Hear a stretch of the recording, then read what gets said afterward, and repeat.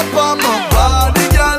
Why like it's a carnival? Girl, me love the way you wine for me. Welcome everyone to this week's episode of Unrooted Women's Volleyball Edition.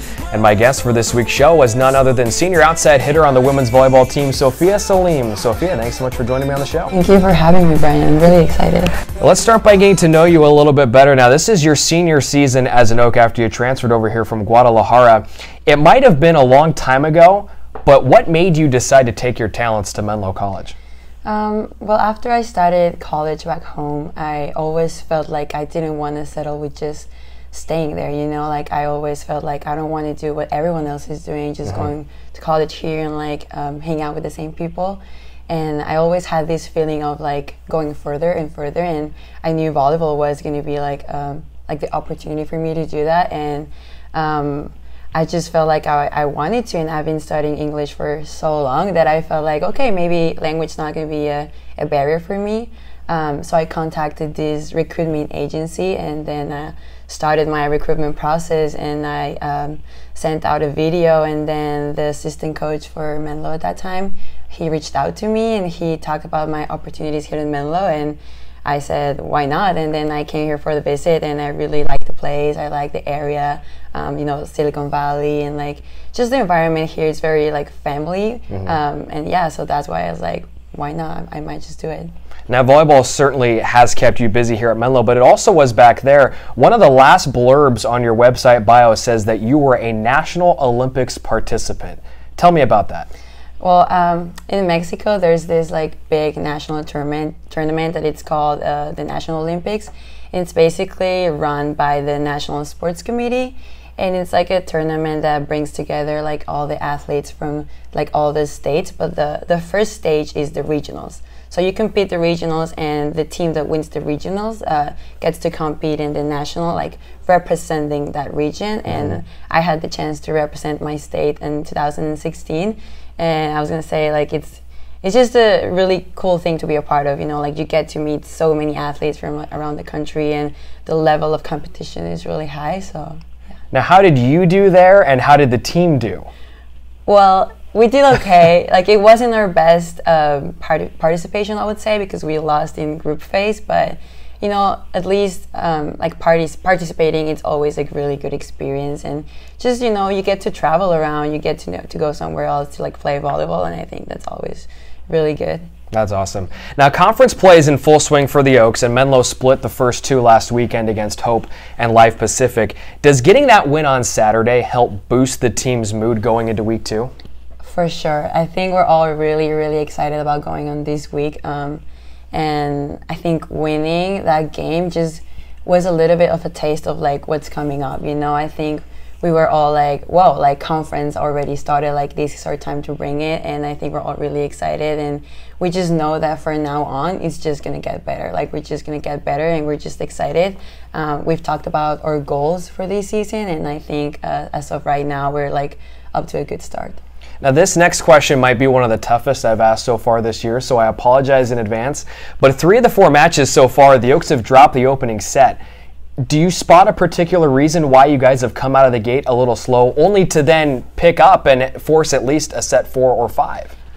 Yeah, we've talked about this a lot, and I think it's been taking us a little bit longer to recognize the other team's tendencies and like use them to our advantage. So I think that's what like we've been like a little bit like, you know, not playing our volleyball at the beginning, but I mean, as I said, like we've talked about it, and we know that what we need is to like start off strong, and like no matter who we're playing, we should be able to bring our Menlo volleyball, and we had a conversation about it, and I'm pretty sure it's not going to happen anymore. Well, let's hope so this week, with the Oaks having 3 more games down in Southern California. The lineup has seen a little bit of a shuffle to it here the past couple of games, so that's forced you to pick up some of the slack, and you've responded by getting 10+ kills in both starts last week. What has helped you gotten off to a great start in 2018? You know, I'm used to playing both banes, like outside and right side. Like that's what I do in practice too. So taking on that spot last week was not something new for me. And I think a lot of it's teamwork, you know, like I communicate a lot with the setters. Like I always try to give them feedback after every ball, so like we're connecting better. And my teammates also, they've been really helpful. They always telling me what's open or like letting me know what the block is taking, so like I always know where to hit. And I feel like that's what helped me like be successful last week. Now, 2 of the 3 games this week are against Vanguard and San Diego Christian. Vanguard is the big ticket item on the list this week. They're ranked and they finished above you last year in the standings. What will it take to bring them down? I think that's something that's going to be a key for this week would be recovery and taking care of our bodies, because as I was telling you, we're on a trip for 4 days and we have matches back to back. And I think that as long as we take care of our bodies, like we're going to do well. And once again, like we need to start off strong. Like we need to think that we're going to have to battle every point and like just take it 1 point at a time. And like point 1 is as important as point 25. So as long as we keep that in mind, I think we're going to be able to bring them down.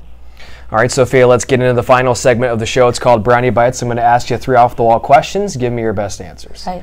Question number 1, which teammate would create the most unique Olympic sport? That's a hard one.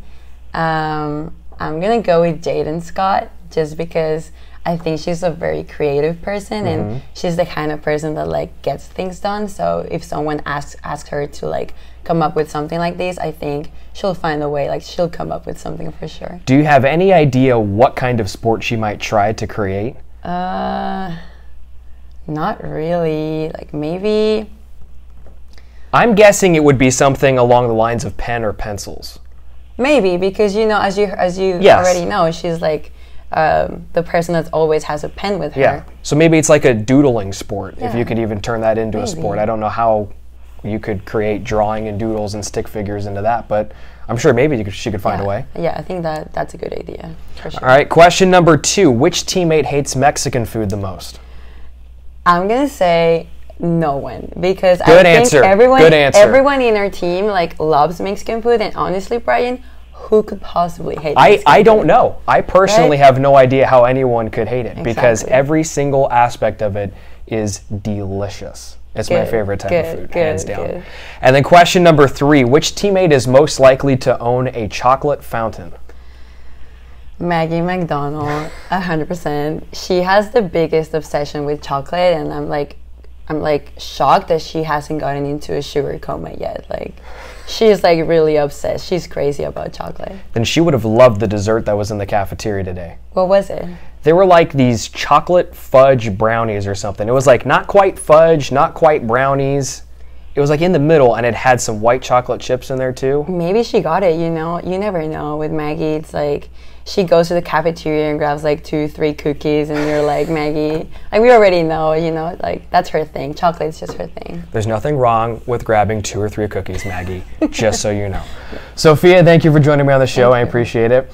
Folks, the women's volleyball team, they're on the road this weekend down in Southern California, and the big games are wrapping up the week on Friday and Saturday. Friday night, 7:30, the Oaks take on San Diego Christian College in conference play, and then a very quick turnaround the next day in the afternoon. They take on Vanguard University, a ranked team, and they finished number 2 in the GSAC last season.